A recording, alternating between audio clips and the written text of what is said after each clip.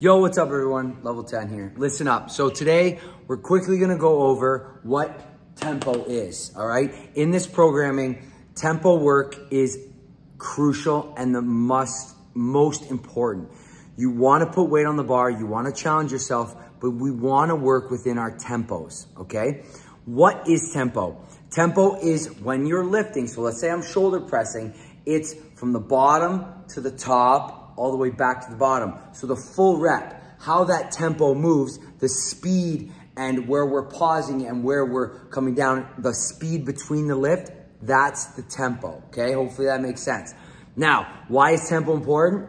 Tempo brings up kinesthetic awareness. What that is just muscle awareness of your body when you're moving. And the only way you can do that is by slowing your rep down. The faster you do your lift, the more or less aware you're gonna be of what's moving, all right? So we need to move slow first to move fast, all right?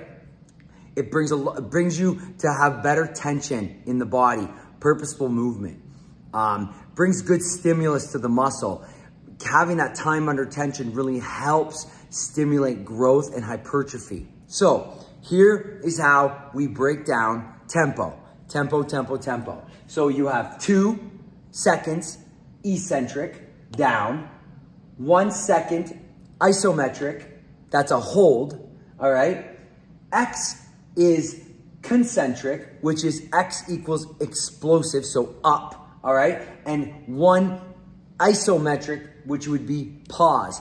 Now I can change these seconds or X's wherever I want in between your rep. So for example, what I have here is a 2-1-X1 tempo is, if I'm shoulder pressing, on the way down, it's 2 seconds, 1, 2. At the bottom of the rep is a pause. So we'll hold for 1 second, 1.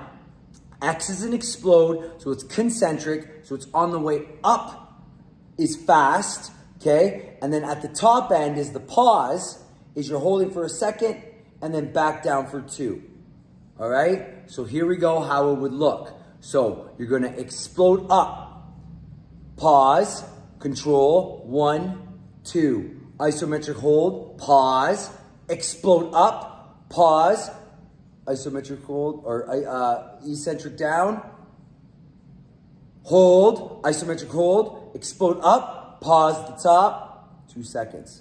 All right? So if I wanted to change this, all right, I could change this to 2, 0, 2, 0, which that is 2 second eccentric. There is no pause. So you're going right back up into the concentric phase for 2 seconds and then no pause at the top. So that would look like this. 1, 2, 1, 2, 1, 2, 1, 2. So it's like you're moving through mud, thick air. All right, so hopefully that helps. That wraps up tempo. Pay attention to the programming. You will see these numbers change as you go. Good luck.